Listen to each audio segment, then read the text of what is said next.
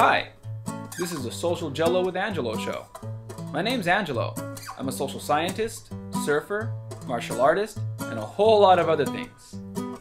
Coming to you live from Kasai City, Japan, the Social Jello with Angelo show. What's up, and welcome to Social Jello with Angelo podcast. This is part of my series on the Kajukenbo methods. Originally, this started because one of my viewers asked me what's the difference between the Kajukenbo methods and which one's most effective for self-defense. I've been avoiding that second part because I love all my Kajukenbo ohana, and I personally believe that Kajukenbo is awesome for self-defense regardless of the method you come from. That's up to you. Now, before we get started, I'm here with my guest, David Tavares. David Tavares is the author of Black Robe. It's a great book. You should check it out. You can pick it up on Amazon. And today's episode is all about Godin method. Now, did I say that right? Godin, or is it Godin? Godin. Godin. Okay, good. I said it right. So, David, let's just start from what I do know, and then maybe you can help me clarify what I don't know. Great. What I do know is that Godin is on the very top. If you look at the Kajukenbo tree, there's like a box of OGs that all come from Hawaii, and Godin is on there. I also know that you can follow that branch from Godin over to my good friend John Hackelman, who's Chuck Liddell's coach. And, you know, Hackelman talks a lot about how he trained with Godin, but he mentions to me he didn't really come until way later. He doesn't know much of the history, which is why I have you on the show, because I'm curious myself about the history of that lineage. So we'll just start off with this. Who did Godin train under? Joe Imperato. Okay, cool. So he trained under Joe Imperato. And what's our timeline here? What year is this? 1952. He was 15 years old at the time. Okay, so 1952, he's training with Joe Imperato. All right. And from there, what happens next? He trains with Joe for how long? Up until 1958, and then in 1960, he was asked to lead the Kajukenbo system, and in 1960, Uncle Sonny Gascon went up to the mainland, and he started a Kajukenbo school, and then Professor Godin went up there to go help him start it up, and when he got up there, I'm not sure how long the school was running, but they were told not to use the system Kajukenbo, the name, the self-defense system. So they changed it to Karazempo, which means empty mind. Now the difference between the Karazempo and the Kajukenbo, the curriculum was still the same. You know, it's just a difference in the name. And then once the school started. Got established, you know, a year later, 1961, Professor Godin came back to Hawaii, and he opened up his Kamaki branch in 1961. It was right on Waialae Avenue, and he gave the Karazempo to Sonny. He handed it over to him, and then he went under Kempo Karate. But first he asked Professor Chow. He just made sure that it was okay from Professor Chow if he could go back to the Kempo system under his original instructor's style. And then so let's go back a little more then. And because William Chow's a funny cat, because like he's on the tree. Who is William Chow? Is that right? William? Did I get that name right? He was from the beginning. He was under Thomas Young. Not Thomas Young, but Professor Mitosi, and they had Thomas Young there. They had Paul Yamaguchi. They had some other guys that were training with Mitosi, and then Professor Chow, he went on his own. And Mitosi was Kempo Jiu-Jitsu, and then Professor Chow, he separated himself from Professor Mitosi, and he called his system Kempo Karate. Later on, he called it Chinese Kempo. All right. And then later, he called it Karaho. I don't know how he got Karaho. That's okay. It's okay. We're focusing on correct. on Godin anyway. Right, but I'm just curious because you're saying so Godin went back to Chow. So after he separated away from the Kajukenbo branch, and if anybody wants to know more, I do recommend you pick up David's book. It goes into great detail on that. When he does do that, and he goes and he says he starts doing Karazempo. Was Chow there the whole time? What's our timeline to when he goes No, back? Professor Chow stayed on the island. Professor Godin went to the mainland. That's where they created that Karazempo. Oh, okay. Now, when he came back, he gave the whole Karazempo to Uncle Sonny Gascon, okay, Professor Sonny Gascon. Oh. So instead of using the name Karazempo here in Hawaii, he just went. He told Professor Chow that he was going to use the word the self-defense system Kempo Karate. Okay, so when he opened the school in Kamaroki, it was called Kempo Karate, and then in 1973 they changed it to Chinese Kempo. Well, another thing that Hackelman will tell you is when we first started out as Kempo Karate, it was Kempo with the N, and then in '73 we had Professor Chow asked Professor Godin to change it to the M. Okay, he wasn't really directly under Professor Chow, but he just explained.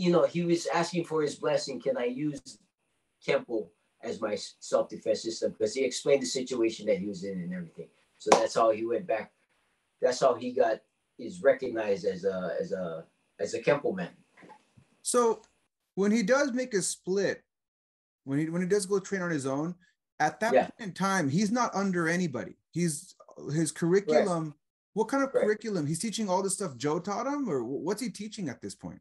Well, I'm not sure what it was. Was that what he was learning from Joe? But what we were doing, we had what they called the grab arts. When I first started out, the grab arts didn't have any takedown, and then later on he changed it to it was called grab combinations, and the reason why it's called combinations because it's a combination of a counter with the takedown and then the ground and pound. And the only time at that time that they had the takedown was with what they called the advanced combinations. That was against a punch. You get away from the punch and he took him down, and but that's whether he modified what Joe had taught him or he was going by what Joe did. That I don't know, but there is some katas and stuff that we did that I've never seen. The other kaju guys did. These things called movement exercise. What you guys call piñons. The piñons that we did was it was more like Japanese influence.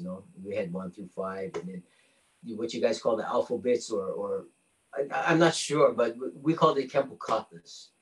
Okay, so that's what we were learning. Okay, and in '73, what Professor Godin did was he started going more into the full contact. He started having us practice the boxer style instead of just the traditional from here. We're up here and we're throwing like uppercuts and hooks in tournaments and stuff, and which didn't go well, the contact counters and stuff. But yeah. So if I understand you correctly, he wasn't, he had, because then this is the area that I'm wondering, and a lot, even Mitch was wondering the same thing. The KSDI, Mitch Powell, the KSDI historian, he was wondering the same thing. Like, so at this point, when he does split off, we know there's William Chow's influence, but if I understand you correctly, he was getting William Chow's blessing, but it wasn't like he was under William Chow, right? No. But what happened is Professor Chow told him that, if he ever wanted to come and train at his school out in the YMCA, he'd say, come. If you want to teach, come. But he was just, Professor Chow took him under his wing because there was a separation from Professor Godin from the Kajukenbo system. So, it was just out of respect for Professor Chow, because Professor Chow was around when he was training, as a beginner and stuff. He knew of Professor Chow, but when he approached him and told him, this is my situation. I'm not going to use Kajukenbo as my self-defense system. I'm going to call it Kempo, okay? I'm going back to what Joe originally came from when he was under you. And Professor Chow said, no problem, man. So Godin was his own man. He wasn't really under anybody, So, yeah. All right. Okay. That clears up a lot. So now we're in the 70s, and Hackelman started. When did Hackelman start? 1970. He started a year before me. Okay, cool. So, right. Yeah.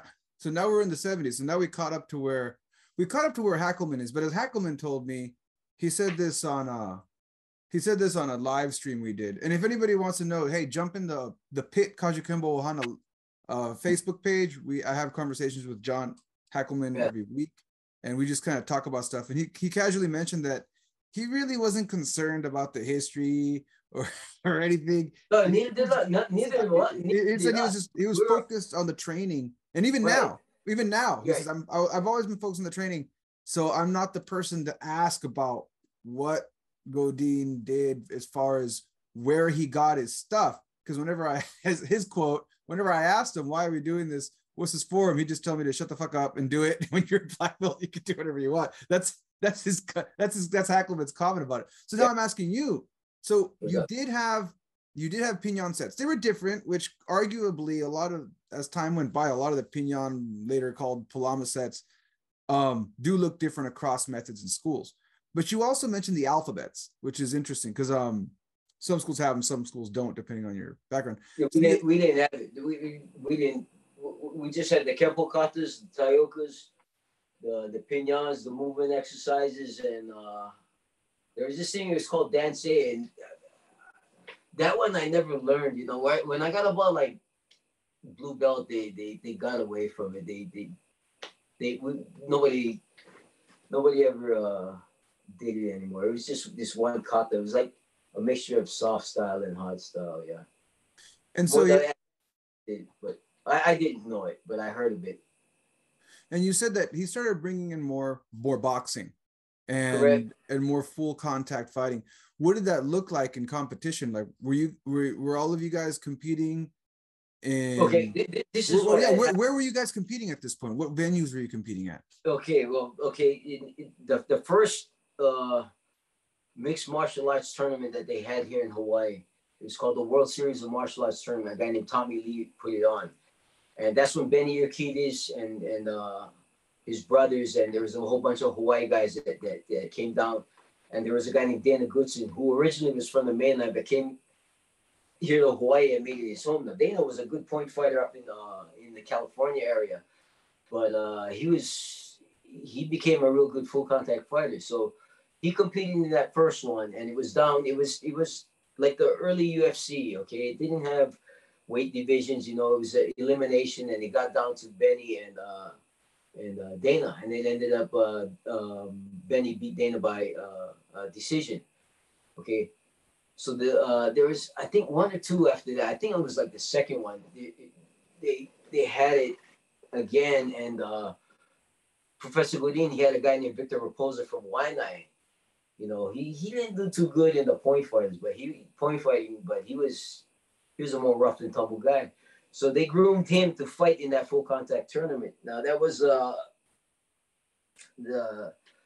fight gear. I'm not gonna get into the fight gear and stuff like that, but it was the old Jumri type, and it was stupid. But anyways, Victor ended up fighting in that one. They had Victor training down at Waianae with the boxers down there, Professor Godin.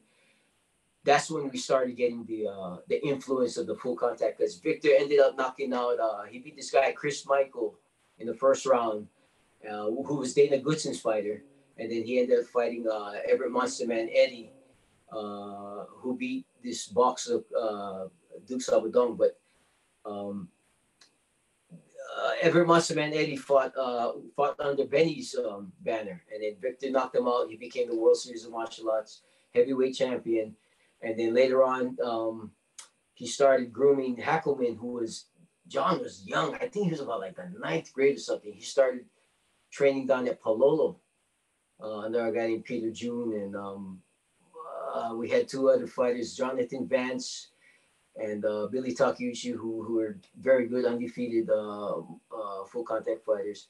And then we started training that way, and he took us away from that old traditional style with the hands up. So when we'd go to tournaments, you know, there were certain guys that would win, but our style was throwing a lot of hooks and right crosses, and instead of just the regular, back knuckle jab, ours was just straight, boxing style jabs. And that's where the kickboxing influence came in through around that time, about 73, 74.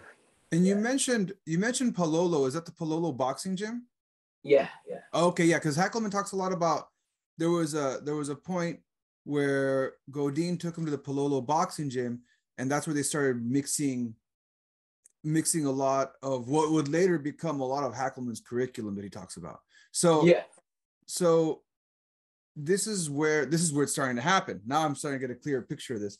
So now they're doing full contact fighting. Right. When you say full contact fighting, they're pretty much doing MMA. You know, that's not. Well, back then, yeah. You could do the wrestling takedowns and pin them, but there was no grappling allowed. Okay, you could kick inside and outside of the legs. There was the safety kick, the padding, the styrofoam padding, and they had the June Reed type gloves, and you could.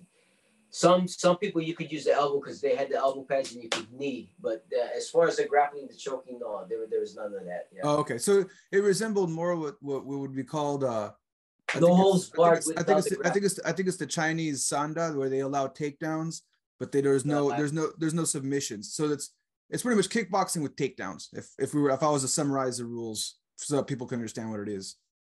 You're correct. Okay, cool. So all right, so they're doing that.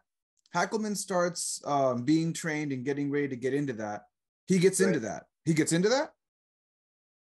Yeah, Hackelman was like in high school and he started doing that. And then later on, they took away when like the PKA had the influence. You know, Tommy Lee ended up not doing his World Series of Martial Arts, so they started taking out these rules of the takedowns and the outside leg kicks and the knees and the elbows and stuff. So the PKA was more like a Western boxing type rules, you know, the kick above the waist and stuff like that. And yeah.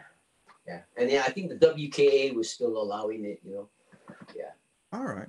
So now at this point, we're getting closer to the 80s.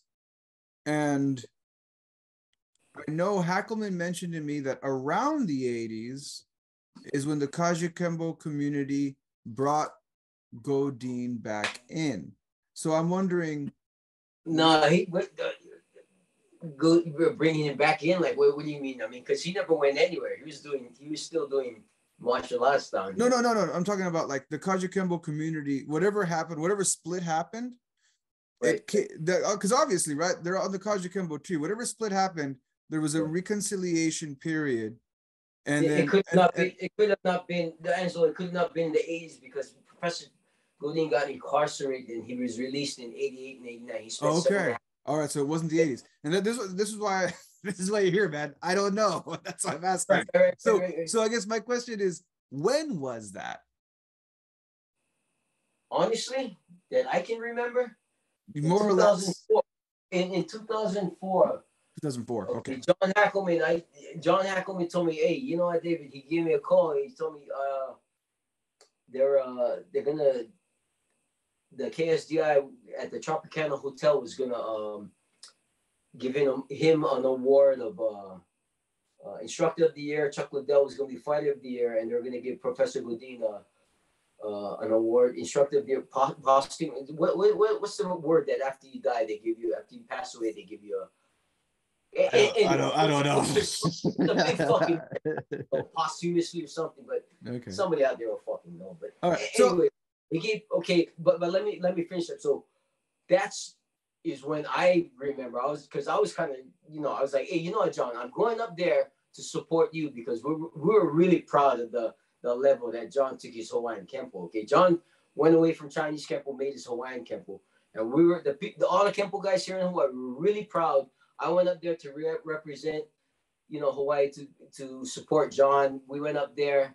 John accepted the award. I believe checking the books too, because John, I believe he got promoted to 9th degree grandmaster too, and with CJ Adriano's signature and stuff.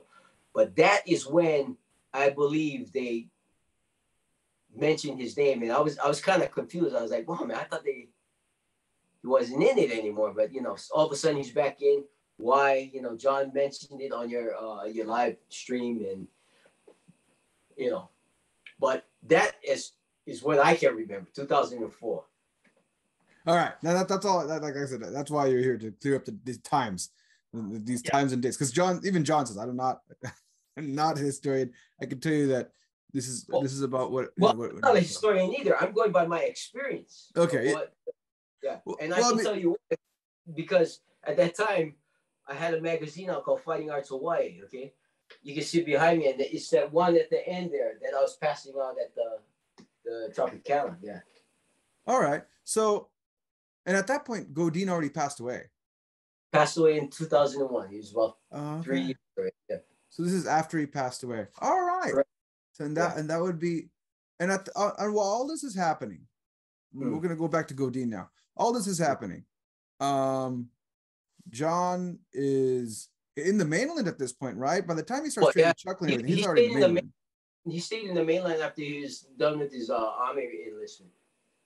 Okay. And then, and at Godin, what is going on at Godin's school? As he's getting older, who's running that school? Okay, he opened up see, that's one thing he really loved, training at the Palama settlement. And I think it was in 1992, 91 or 92, he opened up Godin's School of Self-Defense at Palama.